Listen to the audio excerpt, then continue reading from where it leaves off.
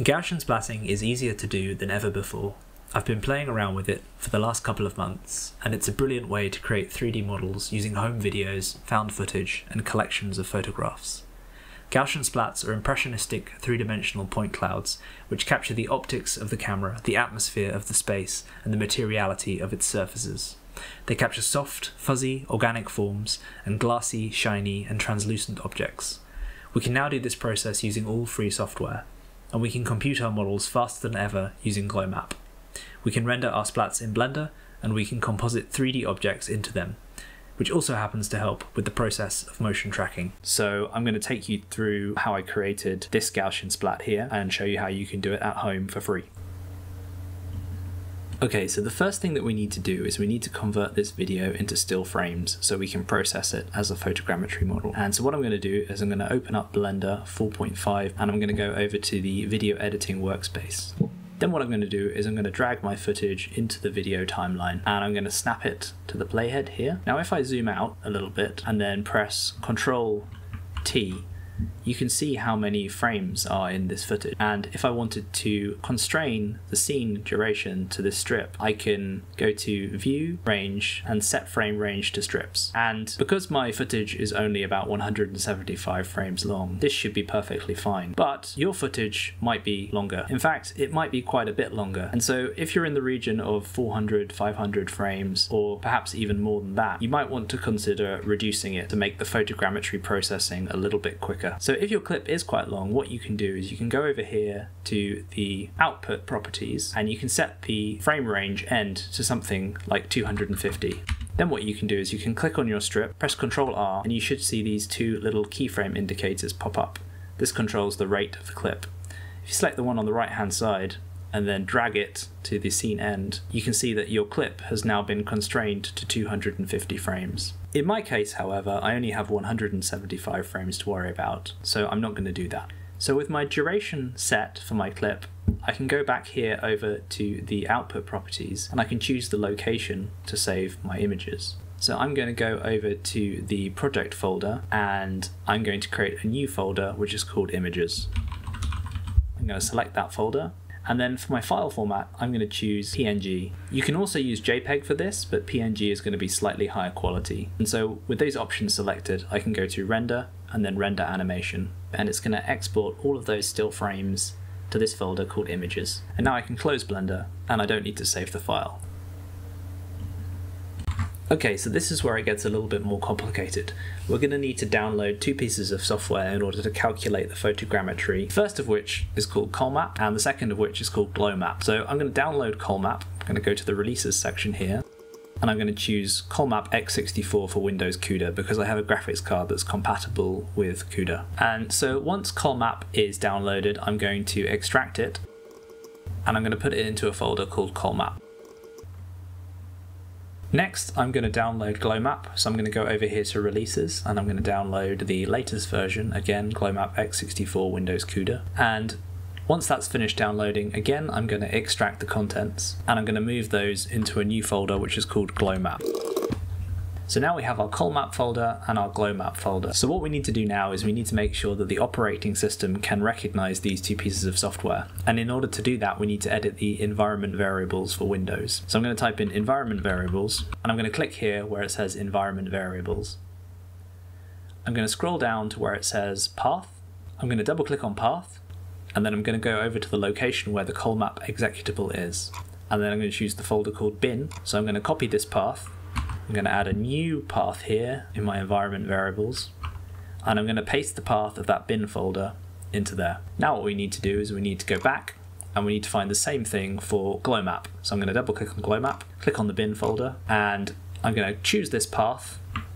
I'm going to add a new entry into my environment variables, and I'm going to paste GLOMAP in there. So you should see one entry for COLMAP and you can see another entry for GLOMAP. Once that's set up, you can press OK again, press OK, and now your system should be able to recognize these two pieces of software. Okay, so I'll put a link in the description to this, but the next thing you need to do is download this Python file which is called runglomap.py, and we're going to use this to calculate our photogrammetry. So I'm going to go over here to the header of the file browser and I'm going to type in cmd. and that's going to open up a console window, which is going to give me the ability to run commands. The command that I want to run is Python run glomap.py, and then we need to type -- image path, and then we need to specify the path where our images are saved. And an easy way to do this is to just click and drag your images folder into the command line. And now our command is ready, so what we can do is we can press enter, and it's going to start using COLMAP and GLOMAP to process those images into a photogrammetry model. Sometimes this can be quite fast, sometimes it can be a bit slow. It really depends how many images you have and what resolution those images are. Okay, so for me the process took 76.68 seconds. That's quite fast for a photogrammetry reconstruction. Okay, so now we can close this command line. And the next thing we need to do is download the Photogrammetry Importer for Blender. I'm going to go over to the Releases section, and I'm going to download Photogrammetry Importer.zip. I'm going to save that to my software folder. And then with Blender open, what I can do is I can drag this Photogrammetry Importer.zip into Blender, and then I can choose OK to install the add-on. Now the first thing we need to do is actually restart Blender, so I'm going to close it and then I'm going to open it again. And to make this add-on work, we need to install some dependencies. So I'm going to go to Edit, Preferences, I'm going to search for Photogrammetry, expand that, and if you scroll down, you should see that there are some dependencies that need to be installed, and I would recommend doing this one by one. So first I'm going to click on Install Setup Tools. Now in this case I got an error because Setup Tools was already installed, so I'm going to ignore that error for now, and I'm going to install Pillow, I'm going to install Lasers, I'm going to install LasPy, and finally I'm going to install Point Cloud. Now I'm going to close this dialog. So what I'm going to do is I'm going to delete the default objects in the scene. I'm going to go to File, Import, and I'm going to select the option COLMAP Model Workspace. I'm going to navigate to my demo folder, and I'm going to choose the folder which is called Sparse. Within the folder Sparse, I'm going to choose the folder called 0. This is the first attempt at the photogrammetry. You should see that there are a few files in here. I'm going to use the default settings from the add-on, and I'm going to press Import COLMAP Model. Now, I got an error that some images were missing, but this doesn't matter for now. Inside of your scene, you should see that there is a kind of point cloud, and there is a bunch of cameras that are the camera frames that we exported. Now, you can see that this isn't properly oriented. So what I'm going to do is I'm going to maximize Blender. I'm going to press A to select all. I'm going to collapse this collection that's called cameras, and I'm going to control click on OpenGL point cloud. And then with that selected and my cursor in the 3D viewport, I'm going to press Control P, and I'm going to parent all of the objects to that OpenGL point cloud empty. Now what I can do is I can click on the OpenGL point cloud and I can rotate it. So if I press R and then X, I can rotate it on the X axis, and I can make it so all of the buildings that we have in our photogrammetry are pointing upwards. Okay, so that looks pretty good. So now what I can do is I can go to my outliner here, search for animated, and you should see a camera called animated. And if I select that and then press Control numberpad 0, that will take me inside of the animated camera. Now if I press the spacebar to play the animation, you should see that the camera moves through the point cloud much as it should based on the video. And so this is how we transform the 3D model. So what I'm going to do is I'm going to save my file. Okay, so in order to create our Gaussian splat, we need to use this piece of software which is called Brush. So I'm going to put a link in the description, but you can go over here to the releases section and scroll down to the release. In this case, I'm going to download the Windows zip file, and I'm going to save that to my software folder alongside the other softwares that we download. So what I'm going to do here is I'm going to create a new folder. I'm going to call it Brush App. I'm going to drag the Brush App into that folder. I'm going to right click and I'm going to extract it. And you should see that that creates a file which is called brushapp.exe. So I'm going to click on that file, and you can see here, this is the brush app. Now, in order to make this work, we need to load up our sparse reconstruction from before. So now with the brush app open, I'm going to go to the directory option here. I'm going to navigate to the project folder, and I'm just going to select the top level here, press select, and then you should see that you are given these options. Now these are the different settings that you can use to run Brush with, and to begin with I would recommend just leaving it at the default. Press start and you should start to see a Gaussian splat emerging. So what's happening here is that my computer is creating thousands and thousands of Gaussian splats, and then it's adjusting them based on the images from the original data set down here. And if I click on this little expand icon here and then I move through the frames, you can see that it takes us through the different camera positions and shows us the different three-dimensional perspectives of the Gaussian splat.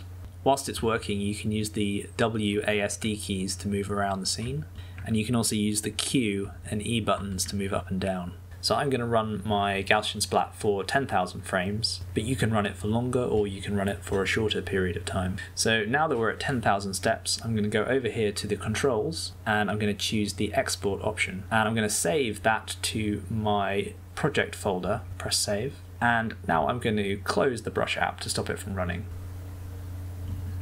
So in order to import the Gaussian splat into Blender, we need to use this Kiri 3D GS render add-on, and the latest version is actually for Blender 5. So I'm going to go over to here where it says releases, and I'm going to scroll down to version 4.0, expand the assets, and then I'm going to download that zip file there. Save that to my software folder, and when that's downloaded you can just drag it into Blender. Press OK to install. So I'm going to expand Blender, I'm going to go outside of my camera so I can see what I'm doing, and I'm going to press the end panel here, and you can see that there is an option which is 3D GS render. I'm going to click that and then I'm going to press import PLY. I'm going to import that PLY that we exported from the brush app, and you should see that a bunch of points come in like this.